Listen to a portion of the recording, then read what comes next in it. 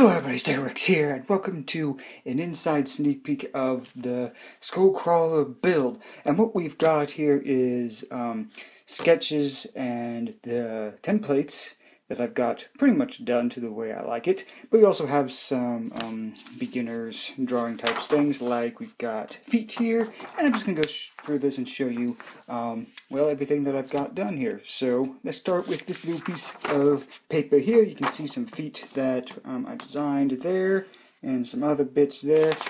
This is circled because this is an actual piece to the template for the Skullcrawler, so that will be on the finished Skullcrawler there. These were just some drawn-ups for the sides. X'd those out, didn't like it, but there's that. And here is just the first sketch of the Skullcrawler right there. As you can see, I just didn't like it. Didn't like how it was turning out, so I redid it, and here is the finished drawing that I went with. And it looks pretty good. And you can see all the different parts here, and from the template I got all the different pieces from this pretty much.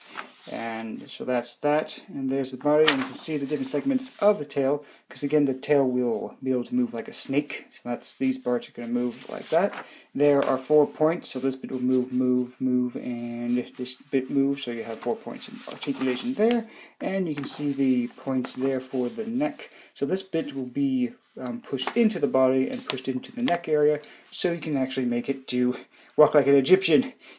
So you can have they go wah wah wah, and you know, you can go hee hee hee like that. That's pretty much what you can do with the head, like that, or even underneath, because you can bend it that way. Same things with the legs. You can see that there's a point there, and a point there.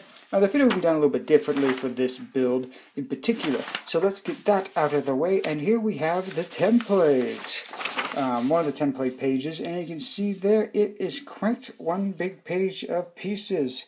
There's the neck, there's the head, the skull that covers over that, to have more detail, the top covering, and all of that. These are the different tail pieces. I guess I'm not done with the template yet because I need to draw these sides for the other side, so those aren't finished just yet. Some spikes for the tail, a little bit done there, and there's the final feet, and these bits are the points that jet out from the Skullcrawler's legs to attach different parts there. So these parts attach to this, these will attach to these bits, these are the tail, these are also part of the body, which these will be attaching to the sides of these, and all of that. So you can see how that's going to look all together, and there is all of that for this page. And for the feet, like I said, the feet are going to be done a little bit differently. If you look, let's see, here we go. So I kind of was thinking about how to do the feet, because let me just grab someone really quick.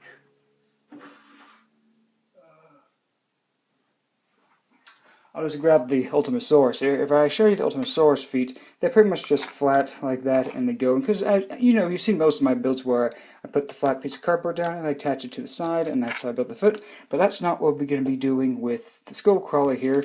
What you can see here is that the foot base is actually wider than this, because if you do look at an image of the Skullcrawler, the feet are actually wider out. So we're going to just be transferring that to the build, and the feet are actually going to extend out past the feet, and then there's going to be bits that point out from that into the Skullcrawler leg part here, and that's going to have the swivel joint, which is shown right there, and that will give the foot ability to move up and down, which, you know, is something you can see on the big version where the peg is right there, and then you can move. All these pegs will be hidden inside, so these are just points of references to show me exactly where I'm going to put those little pegs.